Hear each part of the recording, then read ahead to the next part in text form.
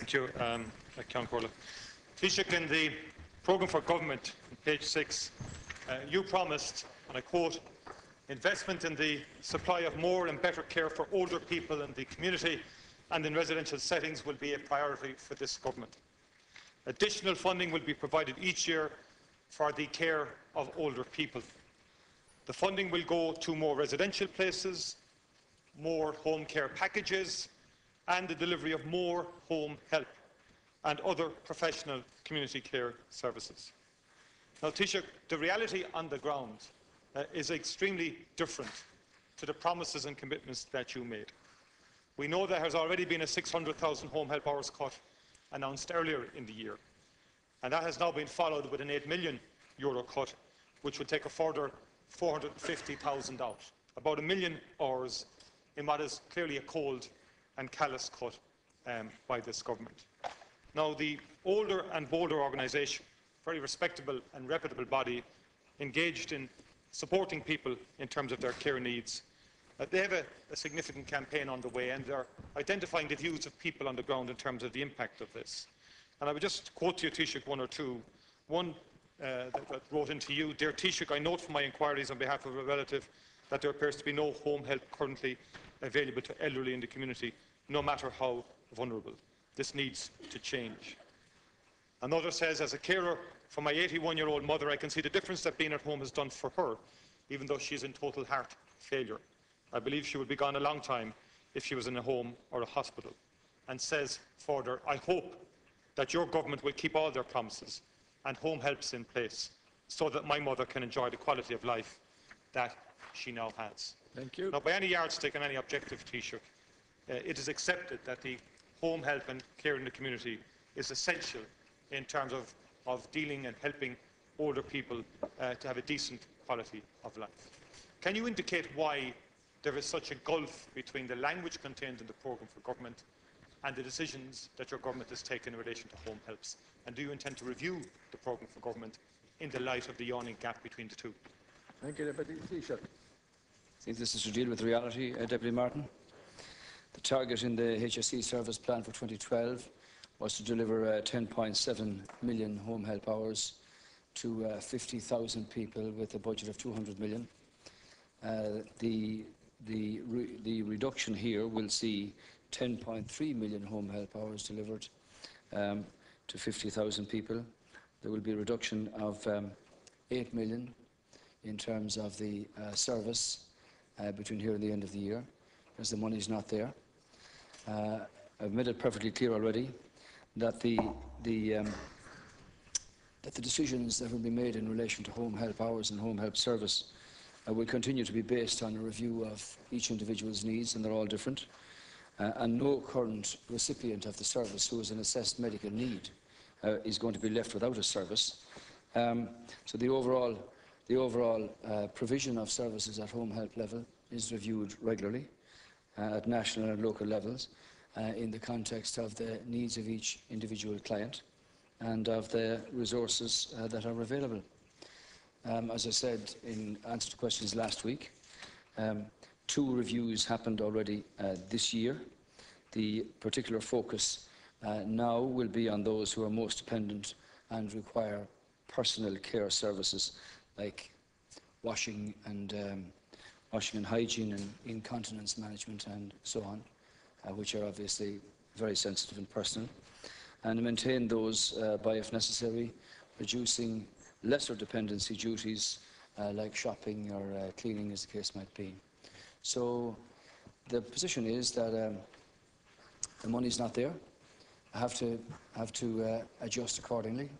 But as I say, the overall position is that anybody who has an assessed need for a home help service will not be left without a home help service.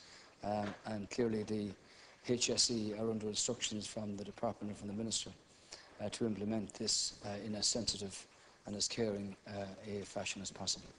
You, Deputy Martin. That the commitment to the programme for government is a dishonest one. It cannot be fulfilled and should be withdrawn, because it's not our wording, it's your wording.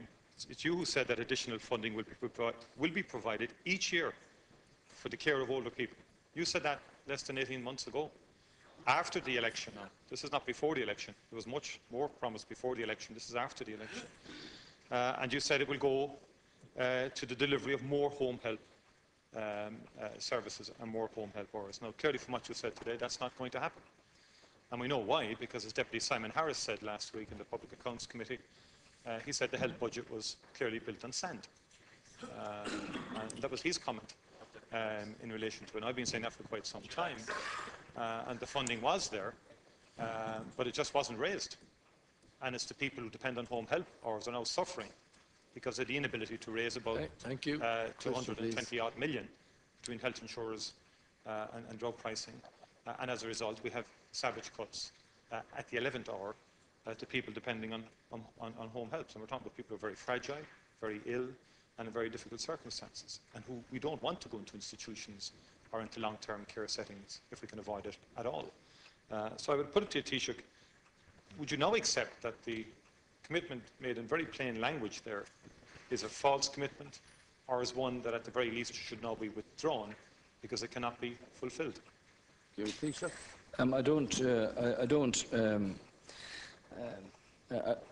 Situation is, as I've outlined to you, the requirement here to live within the budget signed on for by the Minister for Health is a requirement that he's got to meet this year. I would like to have, I understand the programme for government, thank you very much. I'd like to think, Sorry, please. I'd like to think, Deputy Martin, that, the restructure that's going on here, both in terms of the Croke Park Agreement and the review of that, the implementation of squeezing the maximum out of that programme, that will lessen the impact on frontline services, is work that's underway.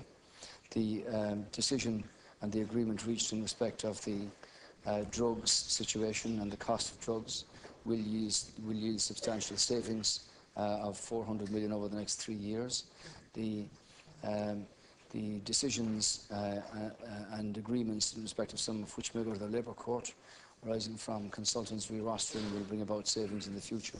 These are things that I'd like to see have happened by now, but because of a variety of difficulties, haven't been able to be finalised. So for the foreseeable future between here and the end of the year, the Minister for Health has got to make adjustments to his budget.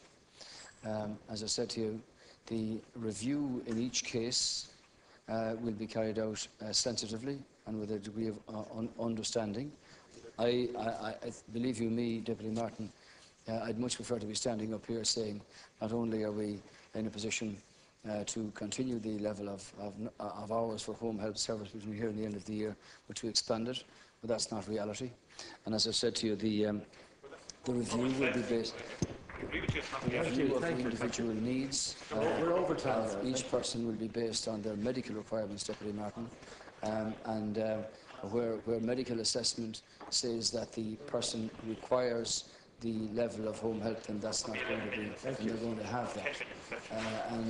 Clearly the review also takes into account where there are hours allocated to individuals who are not as needy as those who require medical service on a regular basis. Clearly they speak for themselves. So it's a case of the Minister having to make adjustments with a reality here. Clearly the changes that have been made to the structures of health will deliver savings which, as he said himself, will lessen the impact on frontline services. And that's why the ongoing work and discussions and negotiations in regard to Croke Park, I hope can evolve to a point where very substantial savings can be squeezed as a consequence of the Croke Park being implemented in full in the shortest possible time. Thank you.